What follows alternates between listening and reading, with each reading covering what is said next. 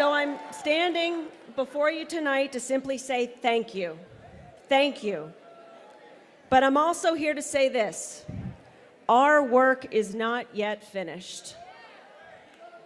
In the days and the months ahead, the future of our democracy will continue to face challenges from conspiracy theorists, election deniers, who are not going away.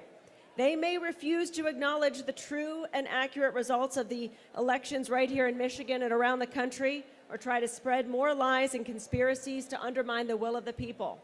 So know this, I will not back down. No matter how many threats, lies, deceit, false rhetoric, or vitriol they throw at us, we will not back down. Because tonight we are celebrating that once again truth and democracy have prevailed. And in the days, the weeks, the months, the years ahead of us, we're going to continue marching forward, fighting for democracy together. We're going to build on our successes, protect the voices of every voter. We're going to defend our democracy and that basic principle in America that every voice is heard and every vote is counted. And I stand here tonight because of all of you. You worked harder than you did in 2018. You worked harder than you worked in 2020. You worked hard to make sure every single voter in this state knew that democracy was on the ballot.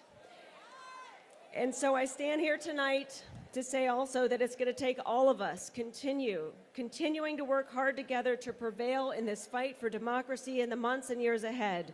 And in that work, we must always remember that truth is on our side. The law is on our side. History is on our side. And tonight, again, the will of the people is on our side. So thank you, Michigan.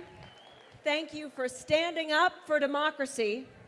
Thank you for being in this fight.